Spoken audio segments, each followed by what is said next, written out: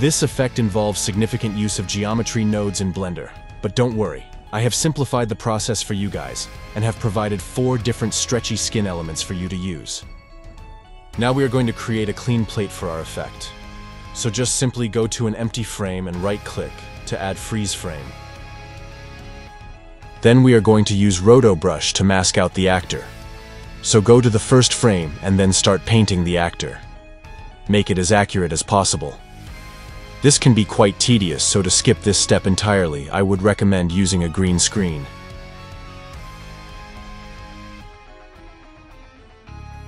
Then once you're done with the first frame, press play and let After Effects automatically do its job. After it's done, scrub through and clean up as much as possible. Once it's done, press freeze to freeze the mask you've just created. This could take some time, so be patient. After that, play with feather and other Roto Brush settings till you're happy with the results. Add in a key cleaner effect and play with the settings till you like the result.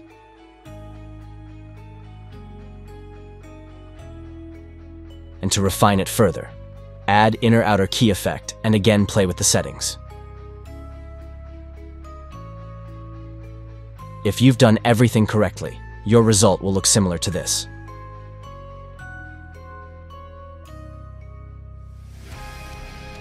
Now let's proceed to tracking.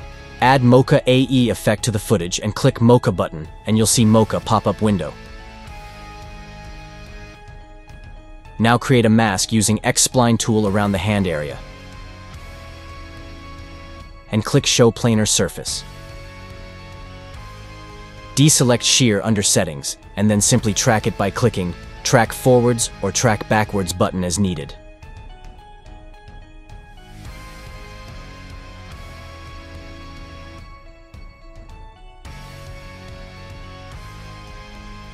After it's done, save the project and exit. Now create a null and control click on Anchor Point tool to center its anchor point.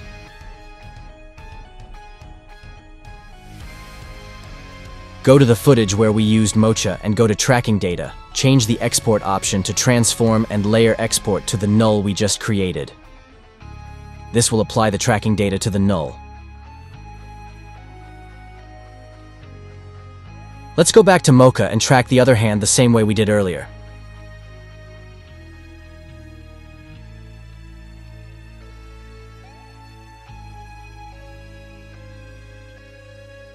Now if you see tracker deviating from its target, go to Settings and select Manual Motion.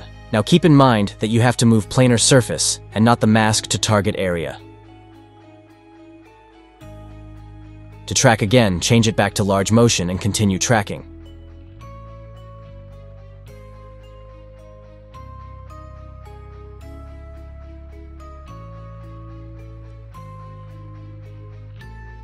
Save and exit. Create another null, rename it, and center the anchor point by Ctrl+ clicking the Anchor Point tool. Under Mocha Effect, change the layer export to the new null we created.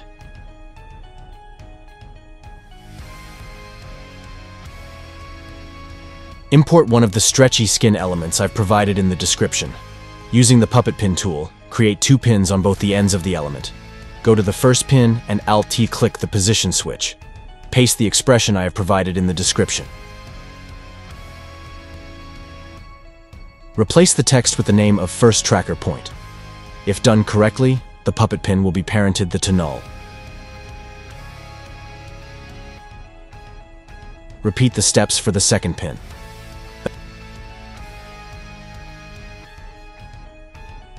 Adjust the scale and add a mask around the element.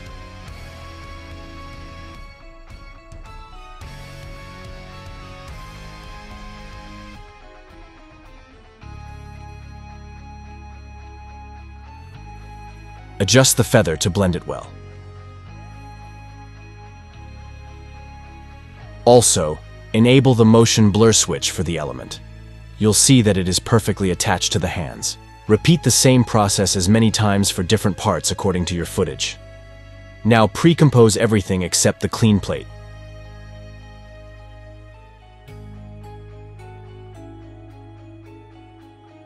Duplicate it and place it under. Flip it horizontally and then offset it as per your preference.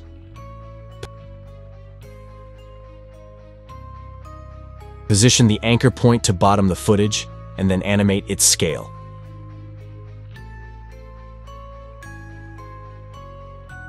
Make adjustments to refine it. And if everything is done correctly, you'll get something like this. Now we are going to add a little bit of displacement, similar to the show. For that, let's create an adjustment layer and add displacement map effect.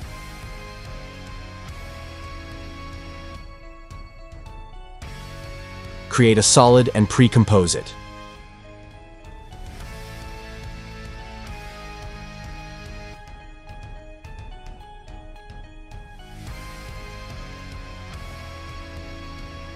Add turbulent noise to it, and adjust the settings till you get something similar.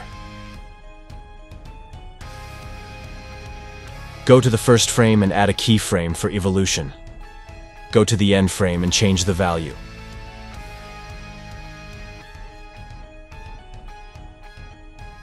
Add a fast blur effect and adjust the value.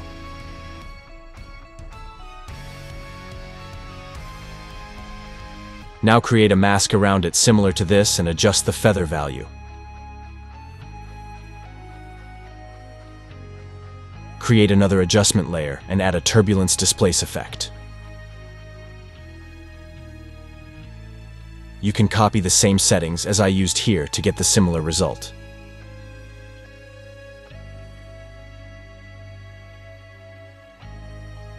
Animate the evolution the same way we did in the previous step.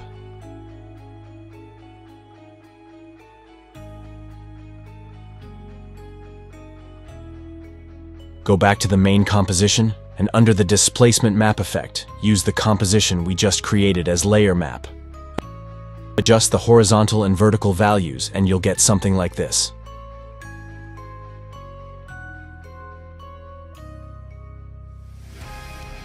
Finally, with some color correction and grading, this will be your final result.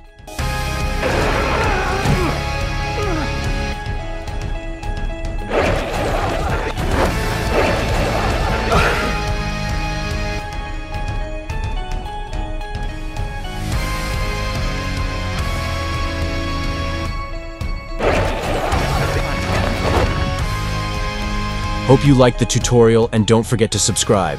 Let me know in the comments what other effects you guys want to see, and I'll make a tutorial on the most liked comment out of all.